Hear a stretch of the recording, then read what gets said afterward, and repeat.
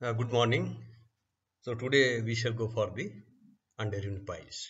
So before that, I would like to tell you that we have started the Unit 3. Unit 3 consists of two parts. First one is the design of shallow foundation, and second is the deep foundation or pile foundation. So in case of pile foundation, we have already completed the necessity of pile foundation, usage of piles. Yes, in yesterday lectures, we talked about pile installation or pile driving. Today we shall go for the under-reamed piles. Under-reamed piles, you can see here, a under-reamed pile is one with any large base or a bulb. The bulb is called under-ream. See, this is the pile, this is the under-reamed, right? So this is also called a bulb. So under-reamed piles, three under-reams are there. In this figure you can see three under-reams are there. So what we can say, if there is one under-ream, it is called a single under-reamed pile. And if there are more than two under-reams, it is called a multi-under-ream piles, right? Under-ream piles, definitely it is a cast in situ piles. So what we have to do for this, how we can construct the under-ream piles? Definitely it is a cast in situ piles. We have to make a borehole at the site, and at the required depth we can insert the under-reaming tool, that is called under-ream tool, also under-ream or under-ream tool. At required depth we can make a bulb, right? So depending upon the load of the structure, you can make a bulb. So it can be carried out in sandy and in clay soil both. The under-reams are formed by a special under-reaming equipment, right? The ratio of the bulb size to the pile shaft size varies from 2 to 3, but usually we take 2.5. What do you mean by this 2.5? What is the meaning? Bulb size. See, the bulb size, diameter of the bulb divided by the diameter of this pile shaft. This is called a pile shaft. Okay. So diameter of the bulb divided by this pile shaft will be equal to either 2 or 3 or 2.5. So we have to maintain the ratio of the bulb size to the pile shaft size 2.5. Definitely, whenever you are going to put the bulbs, the bearing capacity of this wire is going to increase depending upon the size of the bulbs as well as the number of bulbs. More number of bulbs, more bearing capacity, right? If the area of the bulb is more, bearing capacity will also be more. That means it can take the more structural load. We can see how we can calculate the load capacity of a single under-reamed pile. Here I would like to remind you, in 5th semesters, we have discussed about the load carrying, how we can determine the load carrying capacity of the pile. So pile load test we have also discussed, dynamic formula, a static formula, right? So this is just like a static formula. So you can see here QP is nothing but load capacity of under-reamed pile, QEB load carried by the end bearing, right? At the bottom of the pile, the load carried by at the bottom of the pile, and QS be the load carried by the skin friction, right? So further what we can write, this is the load, this is also load, QEB also load, QSF is also load. So load is equal to stress into area. So here you can see the QB is the unit point bearing capacity of a bulb, because bulb is at the bottom. So this area QB is the how much stress is there. So that stress we can calculate at the bottom of the pile, yes, in area of the bulb, right? So area into stress is equal to load. Similarly, skin friction into area of the surface. Surface means what? The perimeter of this shaft. right?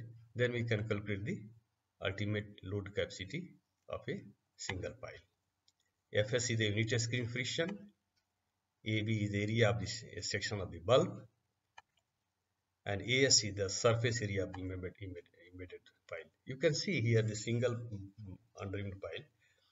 This is the bulb. And du means what? Diameter of the under-ream. Diameter of the under-ream. And this is the diameter of the shaft.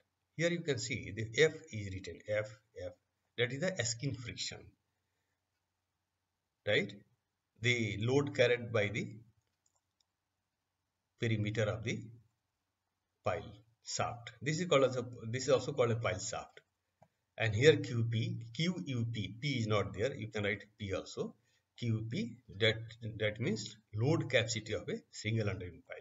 You can see here we have to take these diameters. You can see these arrows, how it is going to take the load of the structure, how the bearing capacity is going to increase.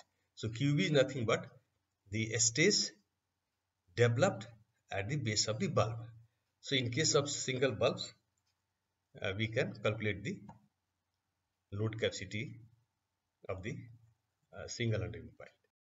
Similarly, you can see this is single under-ream piles, which we have seen in the previous slides, and this is double under-reamed piles. So in this case, you can see three things are there.